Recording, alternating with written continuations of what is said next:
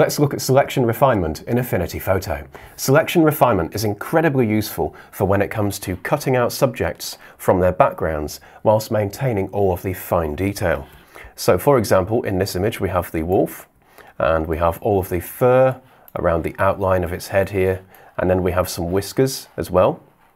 Okay, so selection refinement is going to enable us to keep all of these little fine details when we remove the background from this image. So, first we need to create a basic selection, and to do that we can use the selection brush tool here. Then I'll just use the right bracket key on my keyboard to increase the brush width. Then we just need to click drag into the areas we wish to select, like so, and there's our basic selection. Now we need to refine it, so to do that we go up to the context toolbar here and choose Refine.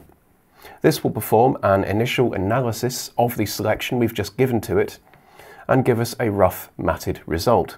But it's not good enough for our purposes, so we need to refine it further. So to do that, we already have on here the matte adjustment brush selected, which is what we're going to be using. So again, I'll use the right bracket key on my keyboard to increase the brush width.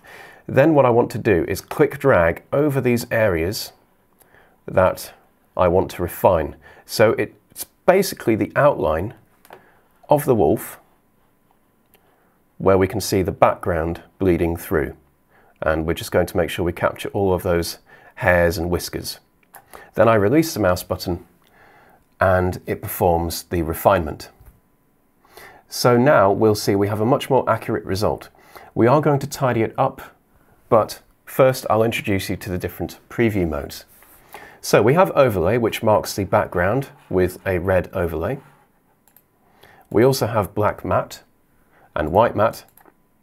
So these are good for previewing what our cutout will look like on black or white background fills.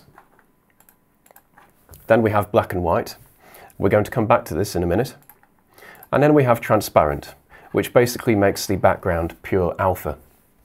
So I'm going to move to black and white, and this will give us a clearer idea of how accurate our cutout or selection is actually going to be.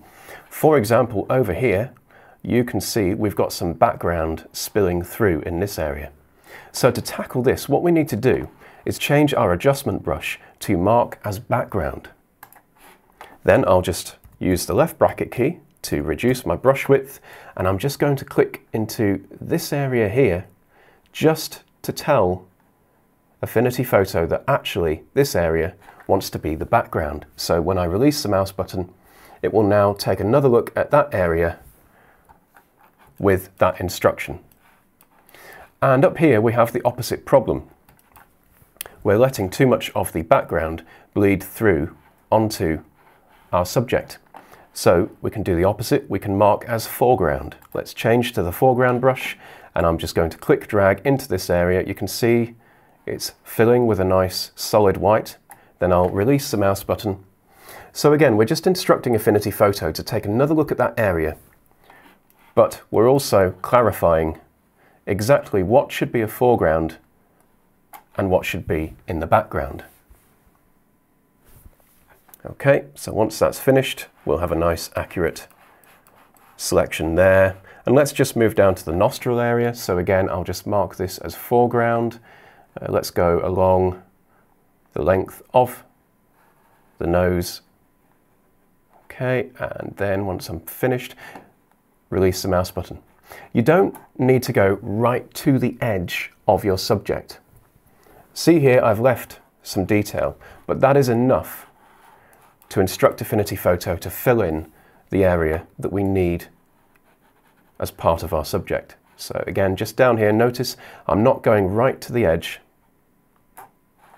I'm just adding a bit more of a solid foreground, and that will fill out to the edges quite nicely. Okay, so I am happy with that.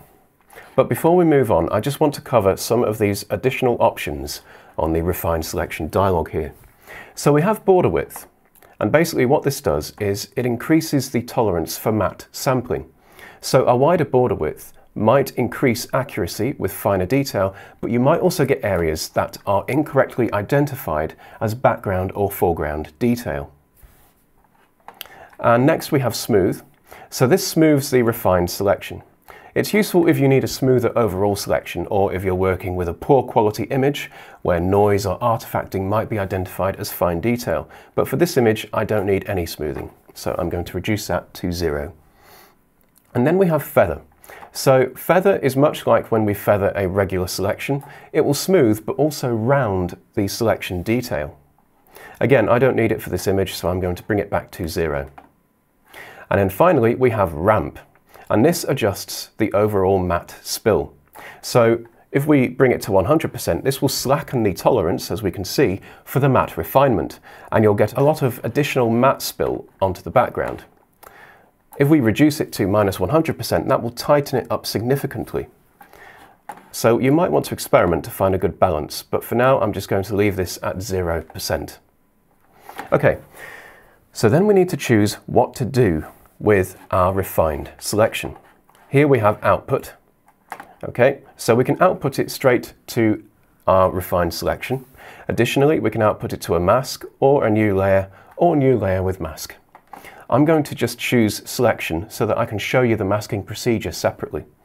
When we click apply, we now get our nice refined selection, and I'm going to mask it. So I'll move across to the layers panel here, and I have my pixel layer selected.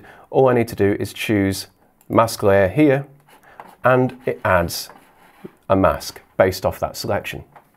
So now I can choose select and deselect to get rid of the marquee selection. And just to round off this image, let's add a white background fill. So to do this, I'll go to layer, new fill layer. Then I just drag the fill layer underneath my pixel layer, and there we go. We have our nice refined cutout.